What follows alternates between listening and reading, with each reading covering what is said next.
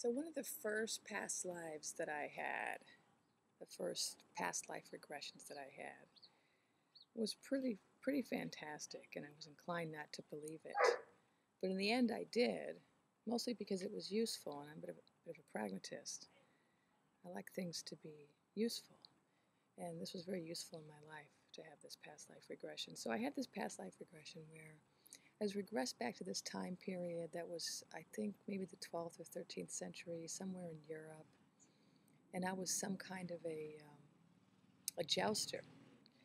And so I thought at first, oh, this is crazy, this is out of a storybook.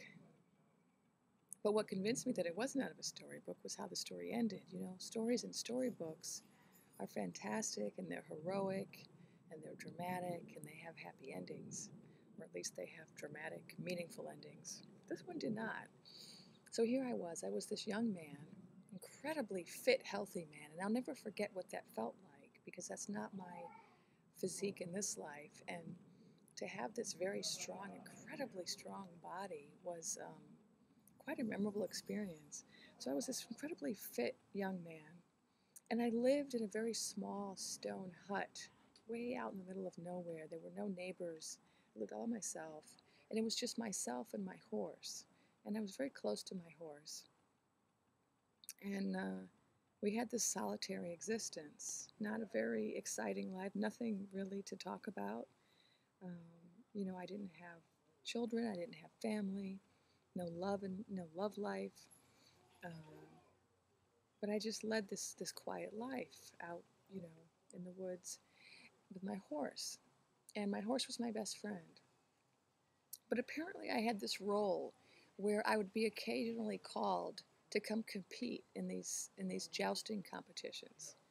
And I had been told that I was the best, that I was the best at this particular sport. And as a result, whenever people from the castle were having a competition, they would call me to come compete. I guess, I was entertaining.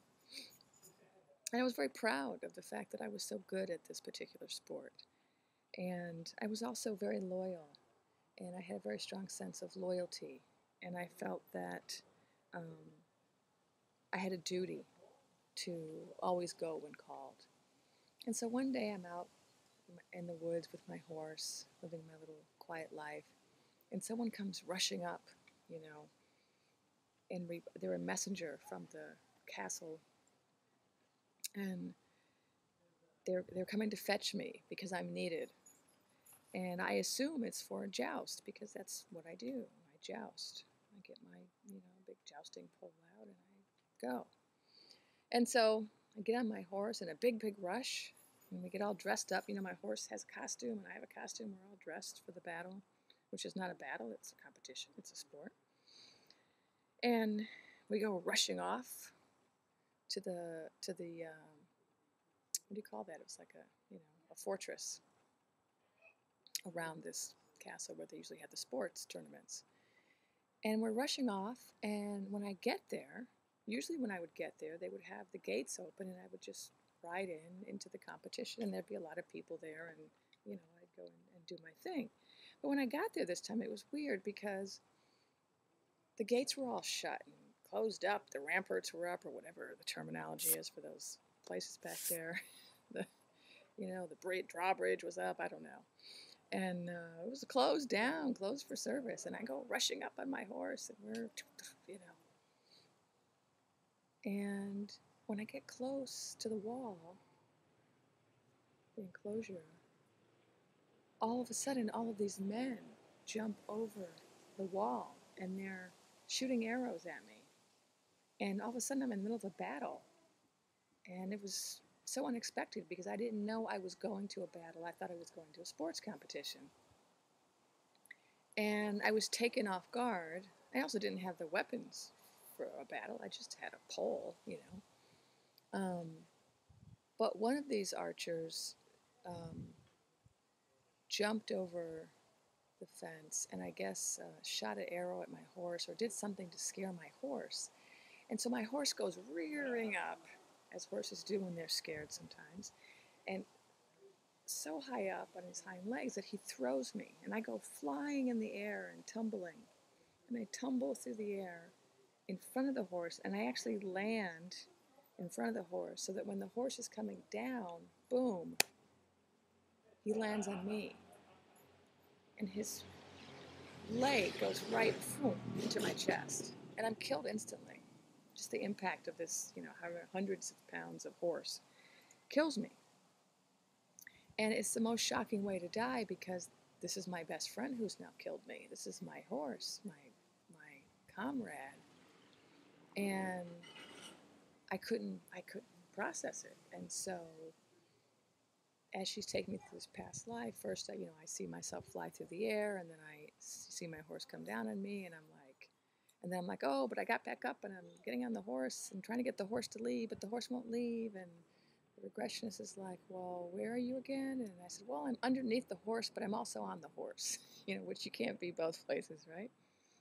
And what it was I could not accept that I was dead. And so my spirit had left my body and was trying to talk my horse into leaving my body behind, because the body on the ground, dead, was something I didn't want to deal with. So I'm like, come on, Chauncey, come on, let's go. And Chauncey's like, I'm not leaving him. I'm not leaving my master on the ground like this. And the horse is like, what? and so I'm stuck in this limbo where I keep repeating my death. I keep seeing my death play over and over like a movie playing over and over and over. And this is where a good hypnotherapist comes in. And first of all, they got to get you out of that loop, because you can't relive trauma over and over again. That's how PTSD gets formed in our bodies, right? We live trauma over and over again, and we get stuck in the trauma. And so I was living this trauma over and over again of my death. And so the past life therapist says, well, why are you being shown this? First of all, she gets me to get some clarity. She's like, you're dead, right? Like, you're not alive. You can't leave because you're not. You're dead. You just need to recognize that before you leave as a spirit. Recognize that you're dead. You're not leaving as a living being. You're leaving. And I was just like, no, but how could my horse kill me? My horse is my best friend. My horse would never kill me. Why would my horse kill me? And it was such an absurd death, right? It was not a heroic death. I didn't win any battle. I didn't die from bravery. I didn't, die as a result of my, swift action or my careless disregard for my well-being. I died this ridiculous, absurd death that was meaningless, I wasn't fighting for anybody. I didn't help anybody. I didn't even win a competition. I basically stumbled into a situation I had no business being in and died an accidental, absurd death. And that was a clue that let me know this probably was not my imagination.